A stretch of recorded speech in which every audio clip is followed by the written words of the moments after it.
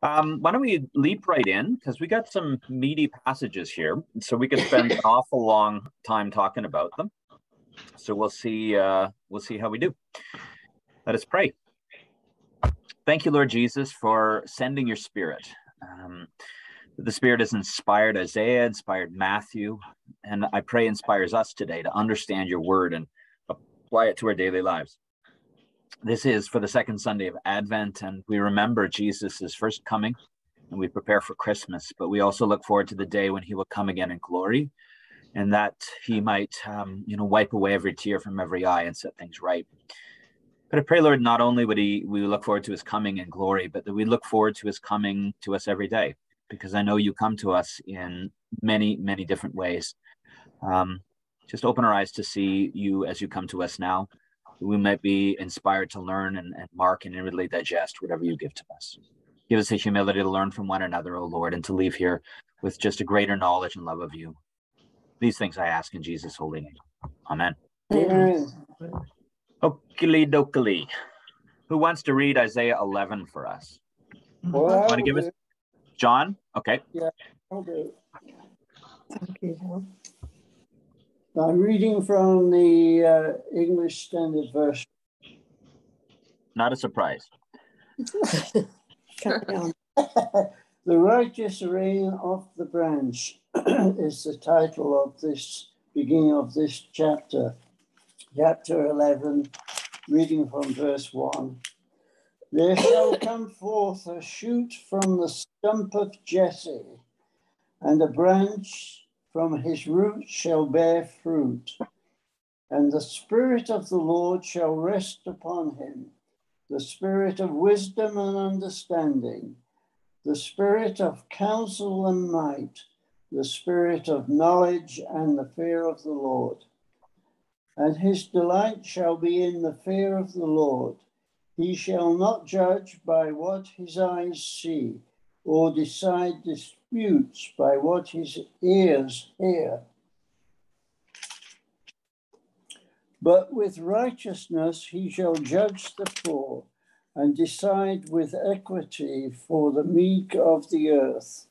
And he shall strike the earth with the rod of his mouth, and with the breath of his lips he shall kill the wicked. Righteousness shall be the belt of his waist, and faithfulness the belt of his loins. The wolf shall dwell with the lamb, and the leopard shall lie down with the young goat, and the calf, and the lion, and the fattened calf together, and the little child shall lead them. The cow and the bear shall graze, their young shall lie down together, and the lion shall eat straw like the ox. The nursing child shall play over the hole of the cobra, and the weaned child shall put his hand on the adder's net. They shall not hurt or destroy in all my holy mountain, for the earth shall be full of the knowledge of the Lord, as the waters cover the sea. And verse 10, in that day, the root of Jesse, who shall stand as a signal for the peoples, of him shall the nations inquire, and his resting place shall be glorious. The word of the Lord. Thanks. Thanks be to God. So I'd wager that many of you have heard this passage before. It comes in the Messiah, I believe. It also is often read in Advent, lessons and carol services. So the one we'll have on Saturday, it's going to come up. What jumps out at you, though? Christine? Well, just listening to the words and visualizing what a wonderful place it will be. I think just a Louis Armstrong song. Sorry, I never thought of that. But it was just listening to the words and what it's telling us of what's to come, and to think of what's going on, and to think, oh, this just sounds like peace on earth oh, we need it. You know? Yeah. Sure. Sarah. Verses 6 through 9, is that sort of talking about the new earth? Or is that meant to be nowadays? Well, that's a question, because it's interesting that we are in between two Advents, right? So in the one sense, we celebrate the birth of the Prince of Peace at Christmas. But in another sense, we await the coming of the Prince of Peace at the end of days. So we're in this in-between time where we're given a vision, and we're given the sort of visual embodiment, or the human embodiment of it. Jesus is the man of peace. And so Jesus shows us what we will be, right? We will be people of peace. We will have, and Jesus, of course, was born in a barn with, probably not lions and fatlings, but calves and who knows what sheep were there. So that imagery with shepherds as well clearly indicates that Jesus is his first coming is a foretaste of the second coming. And we talk about the altar being, a foretaste of the heavenly banquet. There's this idea that we are taking this food at the Eucharist, and this is a taste of what the heavenly banquet will be. And I imagine it'll be tastier than those wafers that we eat, which are not very flavorful. But of course, we get something out of it, in that we do believe Jesus is really present. But also, I think people legitimately would say, something is changing in me because of me receiving Jesus with faith, both the word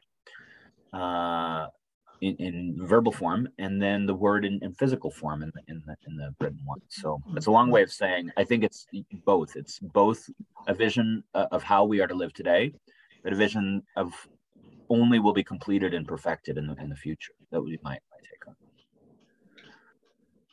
it. A couple of things I wanted to draw out for us, and then we can go back and forth with questions, because I'm sure you have your own thoughts, because it's very, like I said, very, very strong imagery. So those who have a strong imagination and can visualize, it's probably some of the passages that are really, really powerful for you. So the first off is to note where this shoot comes from. Do you know what do you think this is alluding to in verse 1 of chapter 11? David. So you've got David. So Jesse is David's father, if you remember. But you notice it's interesting. Isaiah prophesies, so in the basically when Israel's, through some better times. So he talks to Hezekiah, for example, who's one of the good kings.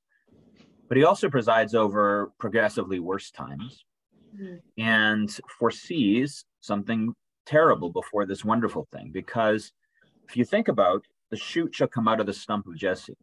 How do you get a stump? You get a stump because the tree's been chopped down. And it's not, here's a shoot out of the stump of David, but it goes one generation under David down to Jesse.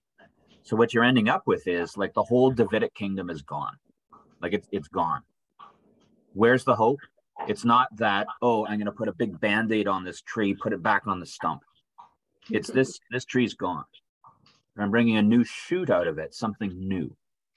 And so it's an indication both of Isaiah's woe, which is some bad stuff's going to happen. But just like in the cross, right? Terrible thing, terrible travesty of justice. But look forward to the resurrection. So this is almost like a kind of, he's not referencing the resurrection, I think, but a kind of resurrection theme idea, which is like complete destruction. Like there's no hope. Write off Israel. Nothing's ever coming back.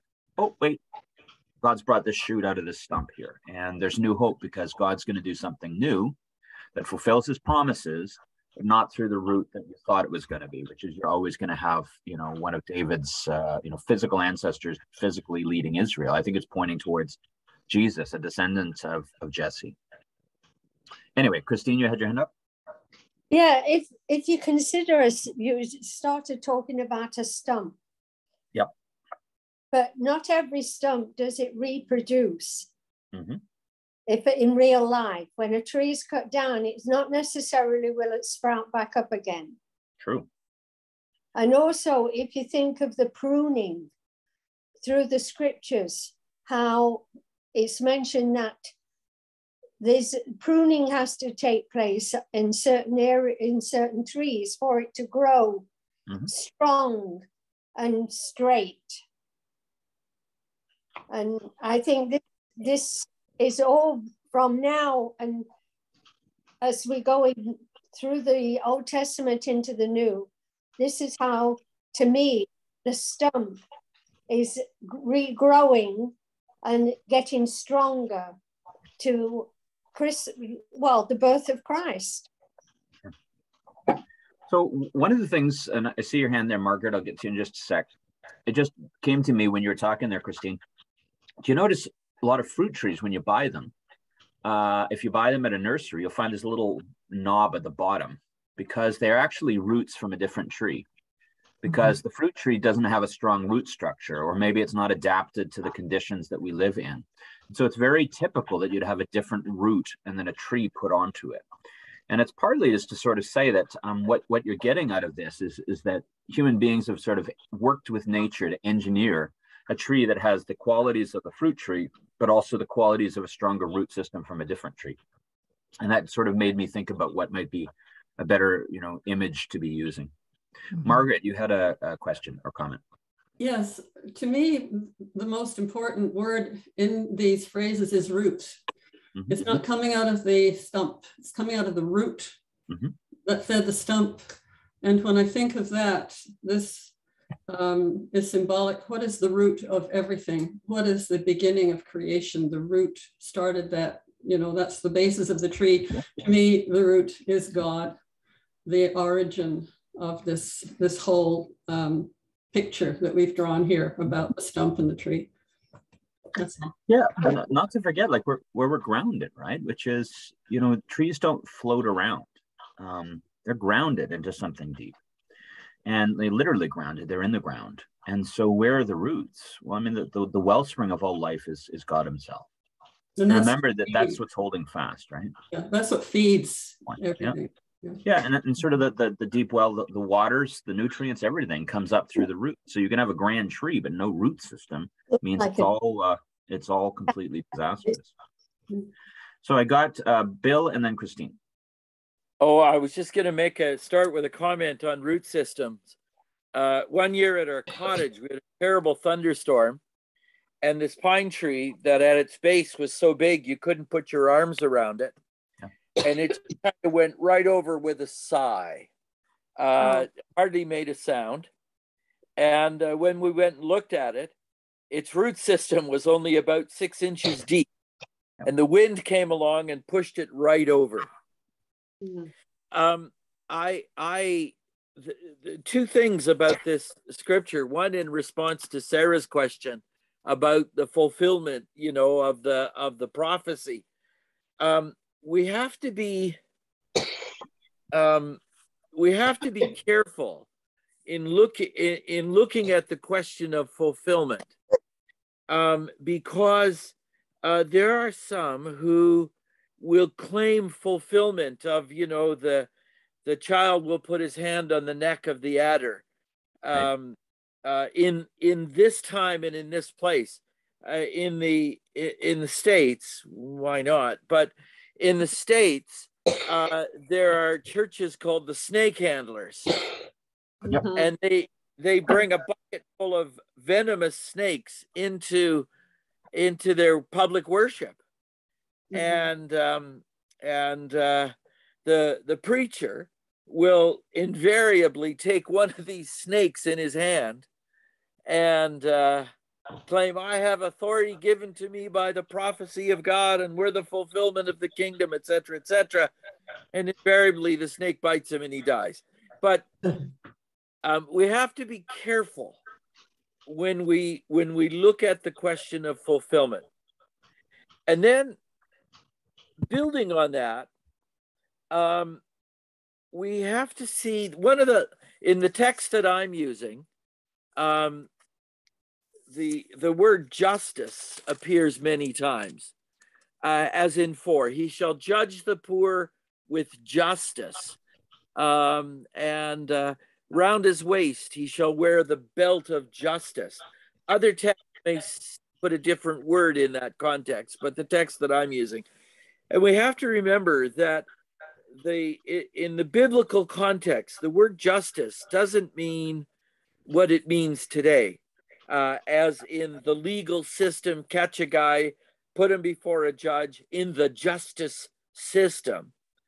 The word justice here means something like reconciliation and restoration, as in we are all brought into a good, non-adversarial, non-destructive, creative, loving relationship. And can't put enough adjectives around that to begin to describe it, but y'all know what I mean. And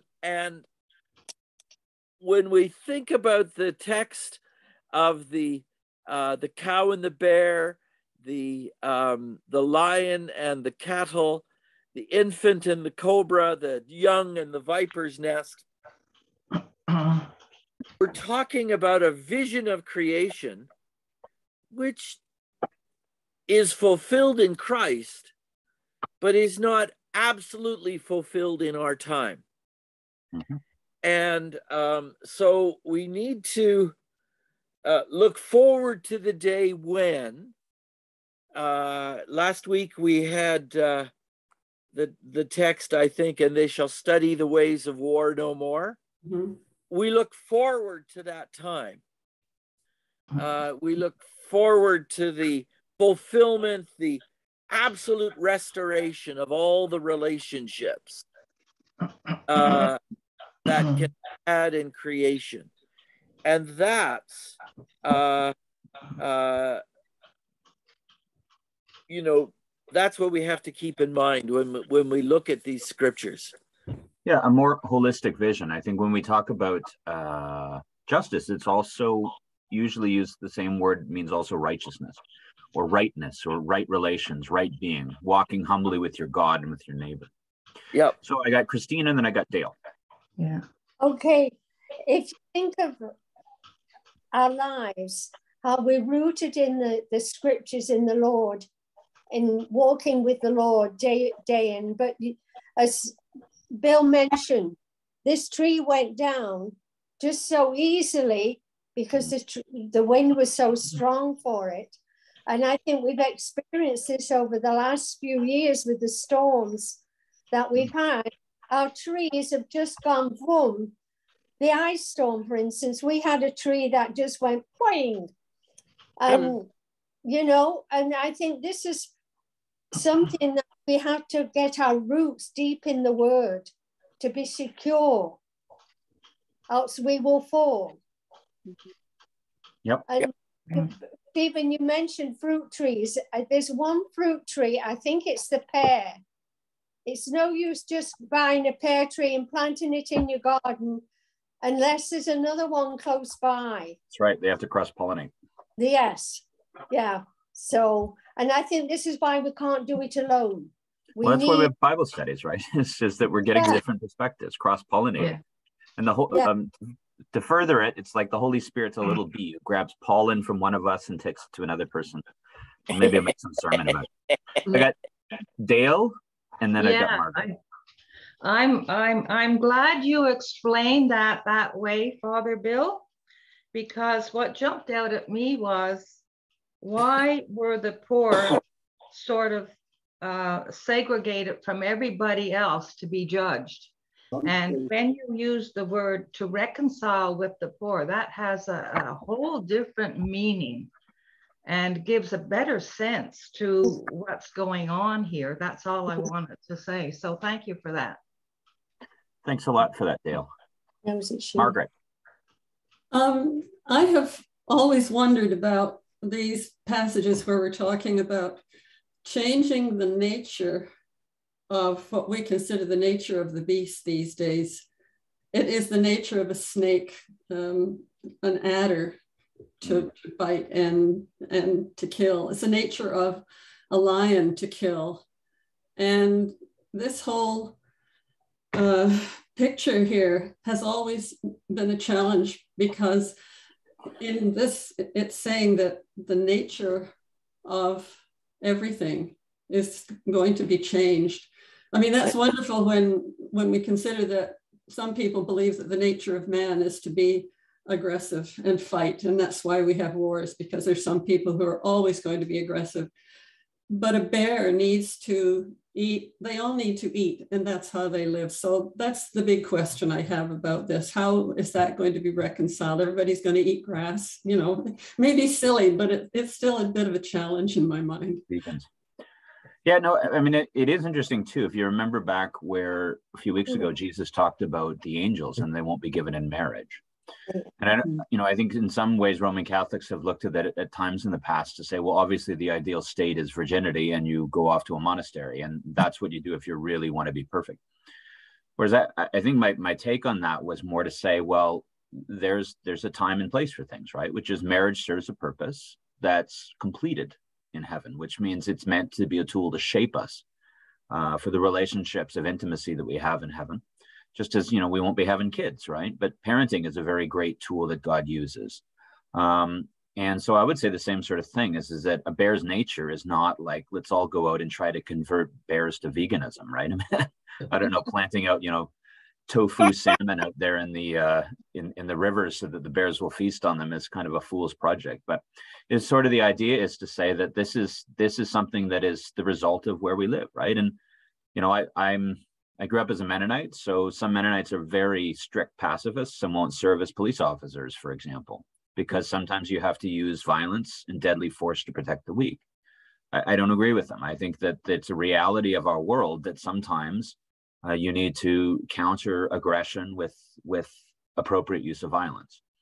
Having said that, we also know how that's perverted all the time. I'm just doing this for your own good or whatever it is, or we're only invading this country for its own good and the disasters that it brings about. So, but that again is the honor God pays to us is to say wisdom, right? Like look at wisdom and when it's appropriate. And obviously it's not appropriate to feed bears tofu, but it's also to sort of say, well, how do we work with the constraints of living mortal life today in which it's not perfected? How do we live while we're waiting? So anyway, but it's a good point. And I think it's, as Bill was saying, it's easy to say, oh, well, we're all done, so let's just grab some snakes. Well, yeah, I'm not introducing any snake handling into our Advent services, in case you're wondering. So John and Christine? Yeah, I thought,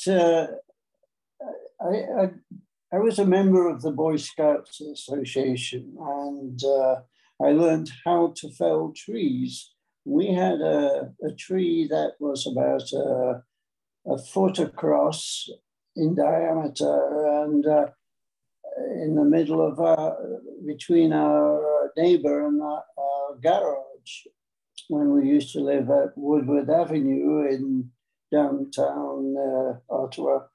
And I fell about and that tree fell right between the two houses. And however, I sort of looked at the stump that was left and also I trimmed it and I trimmed some of the stronger growths from it. And eventually that developed into a 30 or 40 foot tree, elm tree. I'm talking originally it had got Dutch elm disease. Now it was beginning to become a very fruitful tree. And I was getting fruit from it, believe it or not. But I'm saying this as an imagery. Look at verse 2. What happens with the fruit? The Spirit of the Lord shall rest upon him, the Spirit of wisdom and understanding, the Spirit of counsel and might, the Spirit of knowledge and the fear of the Lord. I think that's a wonderful verse. Sure it is. Really puts it in this whole passage into context. I mean, it's part of even the new covenant wisdom that is being given to us. Even this is in the Old Testament. And I think that's worthy of emphasizing. But there's a few things there that I wanted to draw out because, oh, shush. My dog's whiny today. Okay. Yeah, you built. Everybody on Talking to mute. you. No. So a few things is that we're going to look at our Matthew passage with John the Baptist, and we'll do that in just a minute. But pay attention to some of the resonances that cross over, and there's a few. One of them is to remember where the Spirit of the Lord will rest on him. We don't read this part in the next, but what happens after John the Baptist's spiel? Jesus is baptized and the Spirit descends on Jesus and rests on him, right? So you got that. You got another thing about what this righteousness, what the might and power is of this person. Because he says, with righteousness or with justice, he shall judge the poor, decide with equity for the meek. But understand what he's doing when he strikes the earth.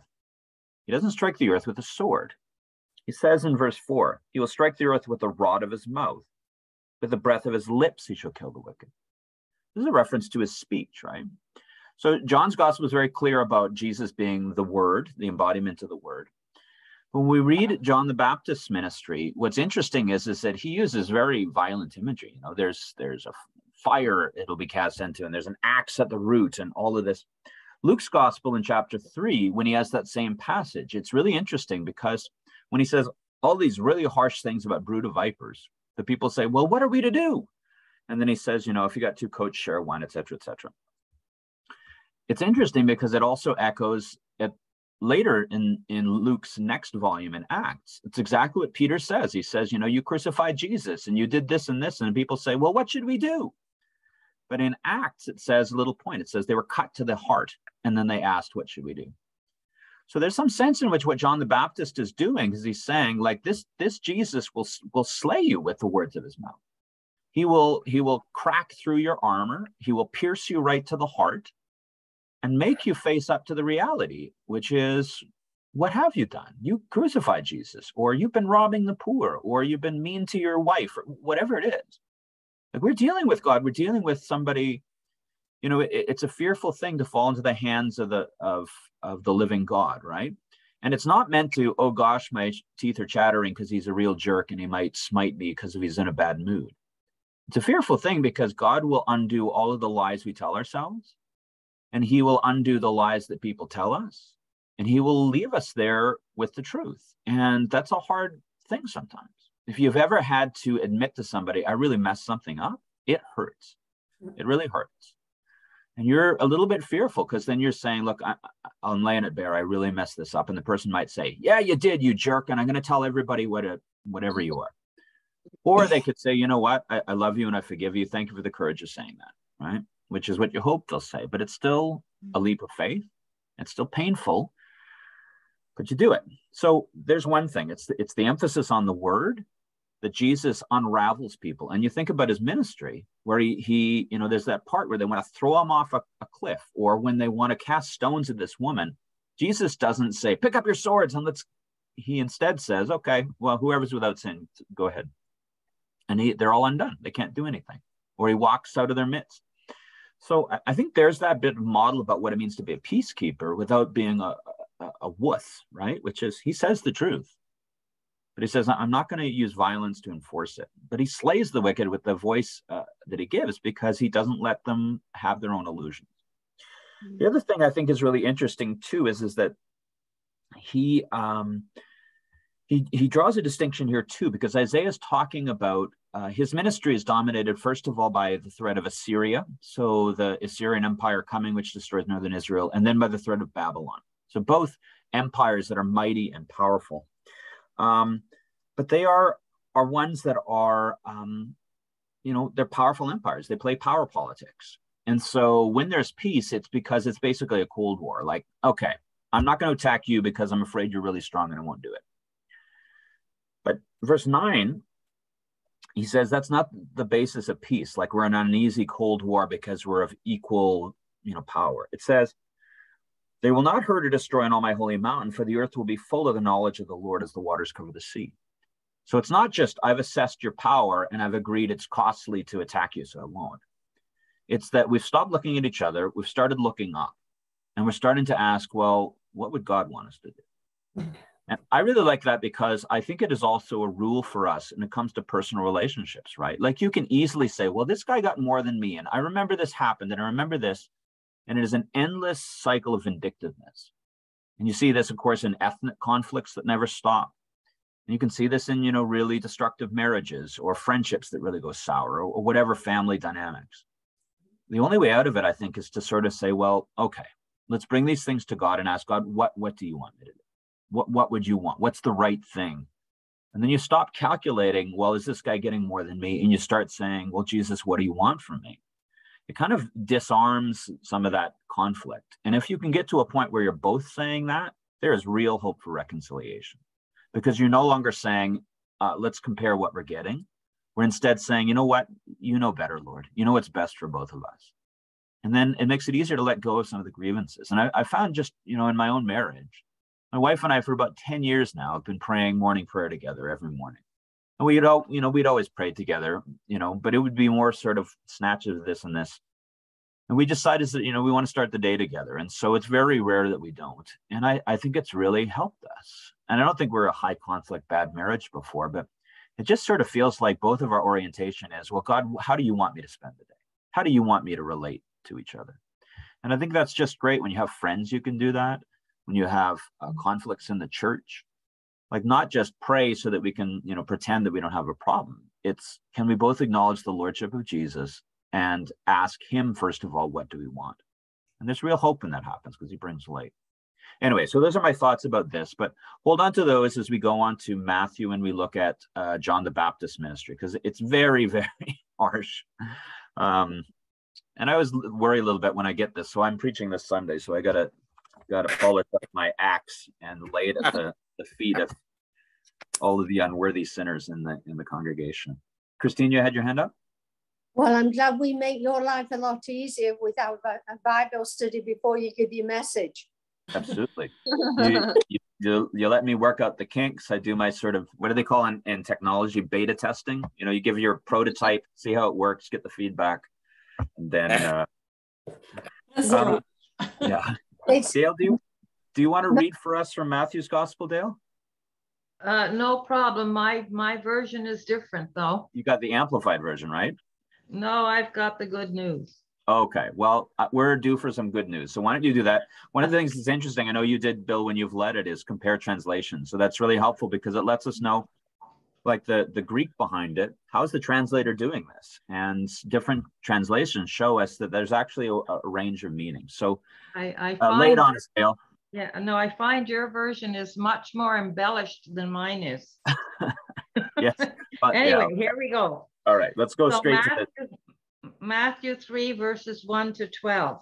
Right. At that time, John the Baptist came to the desert of Judea and started preaching. Turn away from your sins, he said, because the kingdom of heaven is near. John was the man the prophet Isaiah was talking about when he said, someone is shouting in the desert, prepare a road for the Lord, make a straight path for him to travel. John's clothes were made of camel hair, and he wore a leather belt around his waist, and his food was locusts and wild honey. People came to him from Jerusalem, from the whole province of Judea, and from all over the country near the Jordan River. They confessed their sins, and he baptized them in the Jordan. When John saw many Pharisees and Sadducees coming to him to be baptized, he said to them, you snakes, who told you that you could escape from the punishment God is about to send? Do those things that will show that you have turned from your sins. And don't think you can escape punishment by saying that Abraham is your ancestor. I tell you that God can take these rocks and make descendants for Abraham.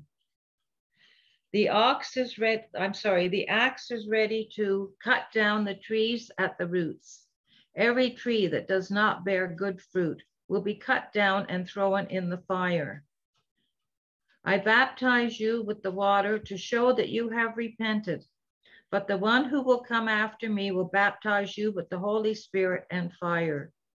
He is much greater than I am, and I am not good enough even to carry his sandals. He has his winnowing shovel with him to thresh out all the grain. He will gather his wheat into his barn, but he will burn the chaff in a fire that never goes out. The word of the Lord. Thanks be to God.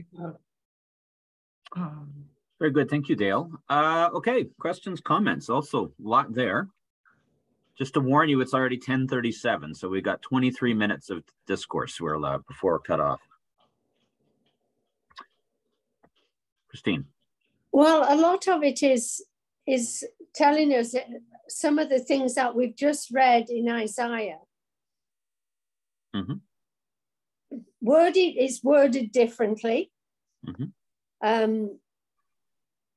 I find this little bit about this. I understand separating the good grain from the chaff, but that the fire will not go out. And that is my question. He will put part of the grain into his barn, but he will burn the chaff with a fire that cannot be put out. Because fire can be put out. You just drops water all over it in circumstances. But if you think of certain minerals or oils or whatever that catch fire, they have to have a special something to put that fire out. You know, when you've heard train wrecks and, you know, spilt and the things caught fire, you just can't put water on it. Same in the kitchen. You can't put water in a fat burning on the stove. Yeah, you don't put it on a grease fire. You end up with worse. So Bill, you had your hand up and then Dale did. Oh, I was going to say, if you've ever thrown a shovel full of sawdust onto a fire, it just sits there and stares at you. But the underneath that is this smoldery, smoky little fire that burns away. And that shovel full of sawdust will burn sometimes for several days. It just smolders away. And you could throw water on it, but the water goes only on the top of the sawdust, and the fire that's underneath continues to burn and burn away. Having thrown sawdust on my fire at the cottage one time and wondered why the fire was still burning 2 days later.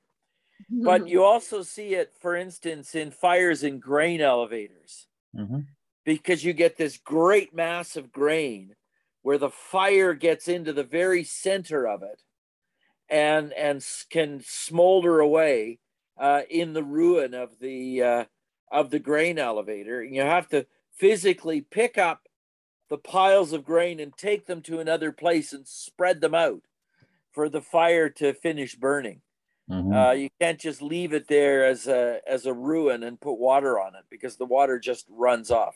Anyway, just an observation about fires that never go out. And to conclude, to say that when you were putting the chaff from the winnowing of grain onto the fire, you've got a great pile of a very dense product. And it's going on the fire, and it's going to behave like sawdust or grain in a grain elevator. I worked for a fire insurance company one summer. Didn't learn much, but a few things stayed in my mind. Gave you some sermon illustrations. Absolutely. Dale, you had a comment. Okay. Well, the word fire struck me, and I did a little bit of research last night, and I found 3 different meanings for fire in the context of the Bible. One being the power and the presence of God always exists. The other one, have you ever your mom ever say to you, "Do I have to light a fire under you to get you going?" This would be like an increase in your intensity to serve God. And the third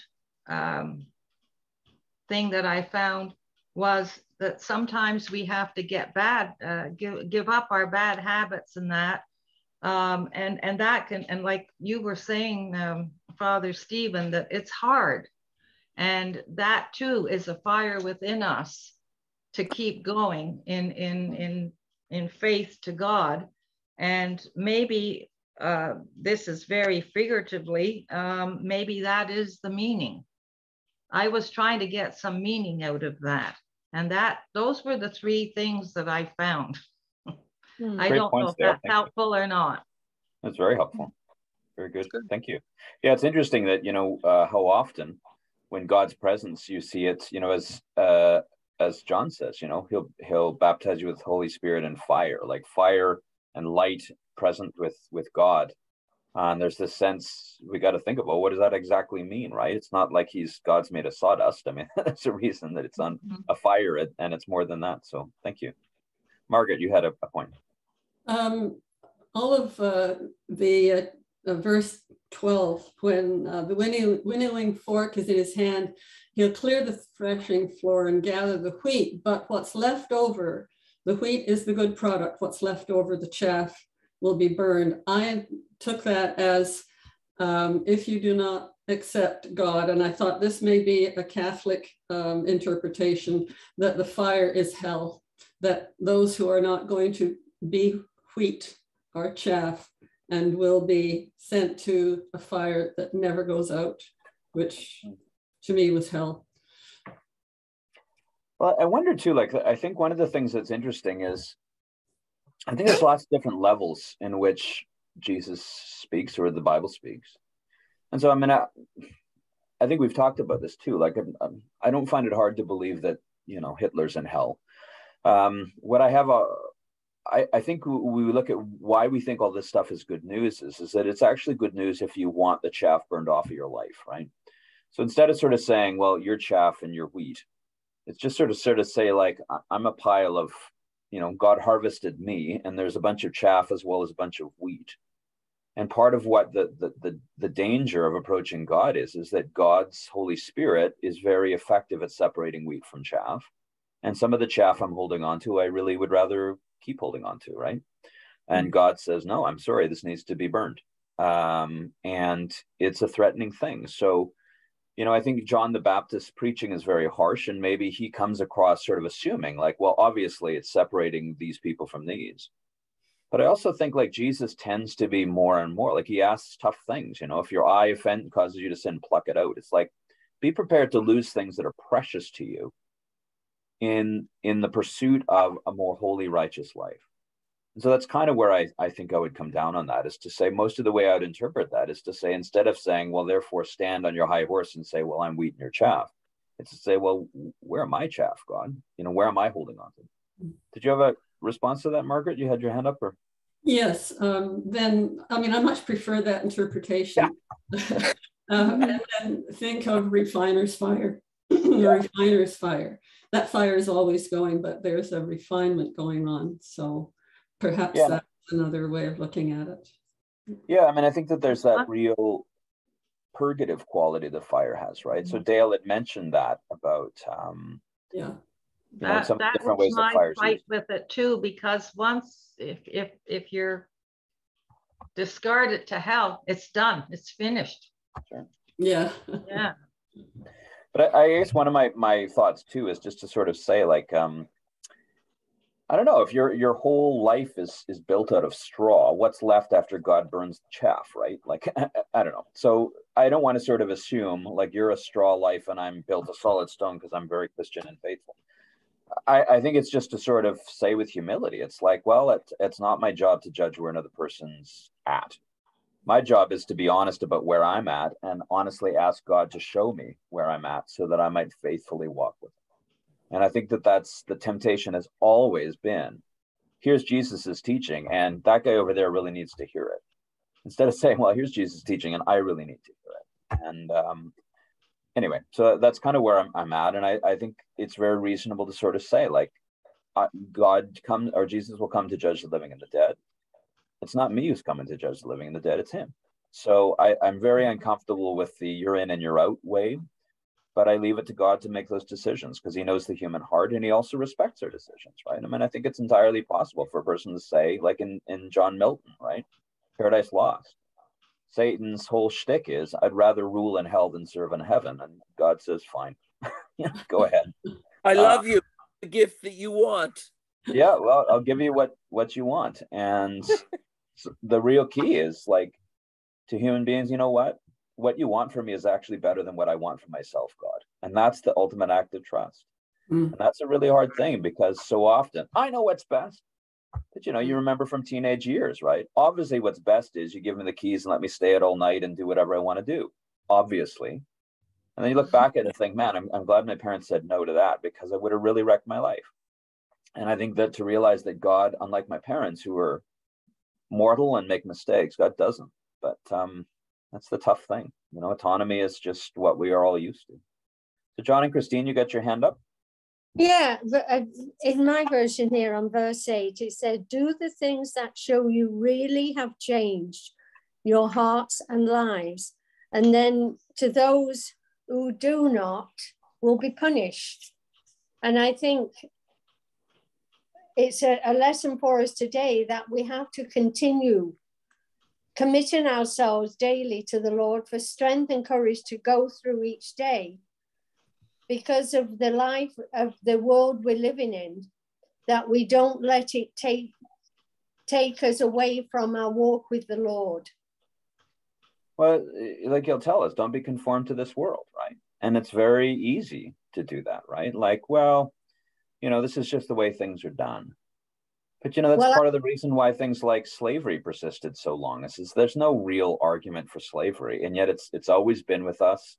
So we're just going to keep it. And I'll try and Christianize it by being nice to my slaves instead of doing the right thing, which is slavery is evil. But I think that's going along to get along is really a temptation for everybody. I think we're all in a situation now with John's home care worker this morning. We were talking about Christmas, and she said, what are you going to do for the holidays? I said, it's not holidays. Come on, it isn't. She says, I know. And this is what we face with. We have to start making a stand, not making a big issue of it, but it's Christmas. It's a celebration for us of the child, Christ child. It's not, it might be a holiday for some people, but for those who it isn't, it's a celebration of looking forward. That poem that Alana read out on Sunday, I Googled it and I printed it off. And it's very interesting to read it, not just once, but go back to it and see how we're to prepare ourselves for the Christ child and not let people direct, what route are you going? You're on a road, you come to a fork in a road. Which one are you going to take? The one. I think it comes back to as you say, for ourselves, right? Which is, I'm really the belief that we have a lot to learn for the Jewish people about how you survive in a culture that's hostile to you. And what the Jewish people have done is they have really embraced, their traditions, so that, in family at Passover Seder suppers, you get Jewish people who is it Sukkot, where they build the Feast of Tabernacles, and you'll find some Jewish families will build like a full-on, tabernacle in their front lawn, as a celebration of when Israel was in its tents, and in other words, to sort of say, like, the world's not gonna follow along. Instead, I'm gonna say, as for me and my house, I will serve the Lord. And so to ask yourself, well, what do I need to do in order to encourage my faithfulness to Christ? So part of that is, yes, we do our personal Bible study, but I think a huge part of it is what we're doing now, which is we connect with other people and say, I'm not saying I'm better than other people, but I'm saying there's something that we on this call share that not everybody around us does. And you reinforce your faith, I think, when you have shared disciplines like a weekly Bible study, when you have shared traditions of Christmas and say, I'm do whatever you want to do, but I'm, going to put up my Christmas tree, and I'm going to do Advent candles, and I'm going to do the different things that I and my family will reinforce my faith. So I think we also, as Jesus does, right? You come to the world from a place of humility. Jesus comes as a carpenter's son, just some schmuck. And everybody always says, like, is this not the carpenter's son? Who does this guy think he is? He just keeps telling the truth. And he associates with the lowly. And he spends time with his disciples. And even more so, he's got his three really close, Peter, James, and John. So Jesus, I think, establishes routines with them and spends real time with them, because there's no substitute. You spend time with other people. And Jesus builds a community. And, the church existed because slaves and women and former pagans and who knows what, they came and they found that there are people who remembered who they were, who loved them. And we share, Paul takes them to task in Corinthians. Like, you're not sharing your food, the poor, right? You're having some nice party while they wait outside. We share things in common because around this table, we're all alike, around the Lord's table. So I think that these are encouragements for us to come and say, well, we're going to hold on to the gospel, and we're going to do what we can with the people we can, and not, fret over the difficulties of the world. We love the world, but that ship has sailed. It's not going to be Christmas anymore. I think that's pretty clear. But I think that it can be still something we say, like, I don't care what the world celebrates. I care that Jesus was born in our world, and I'm going to celebrate. Anyway, that's my take on it. Other thoughts? We got about 7 minutes, so I want to leave a couple minutes for prayer. Bill? Oh, I was just going to say, one of the things, I'm not sure where the idea came from. Who knows? But it strikes me that within the Christian community, we need to begin a conversation with regard to Christmas that says Santa Claus is different from Jesus because. And an example of the answer, the finishing of the sentence is, Jesus is different from Santa Claus because Jesus loves you regardless. Yeah. Santa he loves those on the naughtiness too. Yeah. Jesus is different from Santa Claus because Jesus is always there, as opposed to Santa is only around for 2 weeks out of the year. Jesus is different from Santa Claus because, and each of us, we don't need to finish any more of that, but it's a conversation I think that we need to begin to have, and in the church. And then the other thing that I've always liked about this passage, especially when I've had to preach on it, is the visuals in the passage. I can see John the Baptist standing on a rock near the Jordan Valley, and where all the soil around it, and the sand around it, and the clay around it has been eroded by the floods of the Jordan. And here's this rock that he's standing on, and the various audiences who wouldn't have, I think, have been mingled together, the Sadducees and the Pharisees together, and the soldiers there, and the poor who heard him gladly right in front of him, and so on. And when he would say, now you guys, he was pointing at people, and I can see his clothing. And I've never had wild locusts, but I'm told if you deep fry them, they're actually quite tasty with a bit of salt. Okay, we've all had breakfast. And coated in chocolate. Yeah. That would be even better. But I'm told they can quite delicious.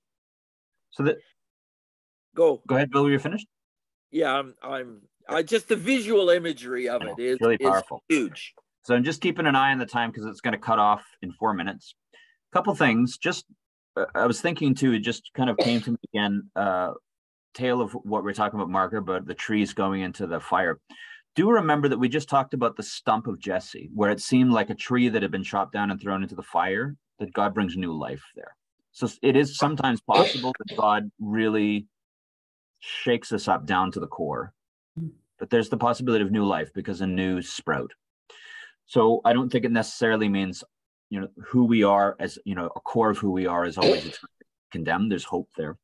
I guess the other thing too is interesting is he talks about bearing good fruit. It also makes me think too about churches, right? And church communities. Like say, well, we need to keep open. Sometimes we just sort of say we need to keep going just because we've always been going.